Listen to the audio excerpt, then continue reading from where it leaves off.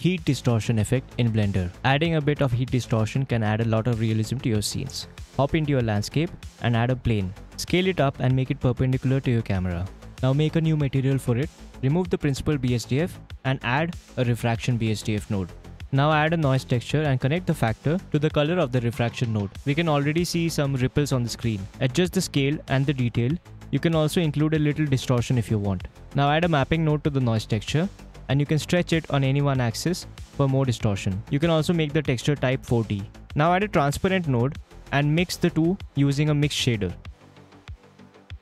I made a mask in an image editor which I'm including for download in the description below. We are going to use this to control the fall off of the heat distortion. Bring the image into Blender and Ctrl+Shift-click on it to preview it. You can add a color ramp to control the fall off even further. Connect the alpha of the image texture into the color ramp and plug that into the factor of the mix shader. That gives us a nice fall off.